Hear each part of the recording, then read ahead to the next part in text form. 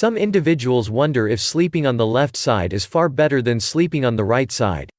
Did you know that your sleeping position might impact your basic health? Many people think whether their sleeping position can add pain to your back and neck, or perhaps stomach concerns. The worst sleeping position is on your stomach.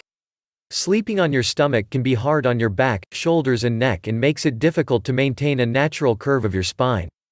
It can also lead to shoulder pain from sleeping. Sleeping on your stomach puts pressure on your joints and muscles, which can lead to pain, numbness, and tingling. If you can't sleep any other way, reduce the strain on your back by placing a pillow under your pelvis and lower abdomen. Also place a pillow under your head if it doesn't place too much strain on your back, but if it does cause strain, don't use pillow at all. Benefits of sleeping on the left side. Interesting fact, the majority of Americans, 63%, prefer sleeping on their side. In this position, the person sleeps on the side while the back is slightly curled with knees bent and arms folded. Many consider this position to be the healthiest, as it helps to keep your airways open and matches the natural curve of the spine. To make this position even better, you can add a pillow between your knees to reduce stress on the hips. Sleeping on the left side helps relieve heartburn, acid reflux.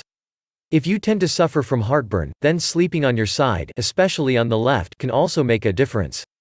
Research has found that sleeping on the left side can relieve heartburn symptoms, while right side sleeping makes them worse.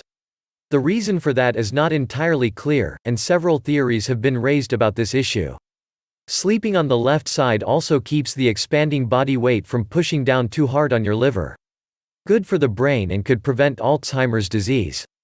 A recent study from Stony Brook University suggests that sleeping in the side position, as compared to sleeping on the back or stomach, may more effectively remove brain waste. The findings were published in the Journal of Neuroscience on July 2015. This could help reduce the risk of Alzheimer's disease because the buildup of brain waste may contribute to its development as well as other neurological conditions.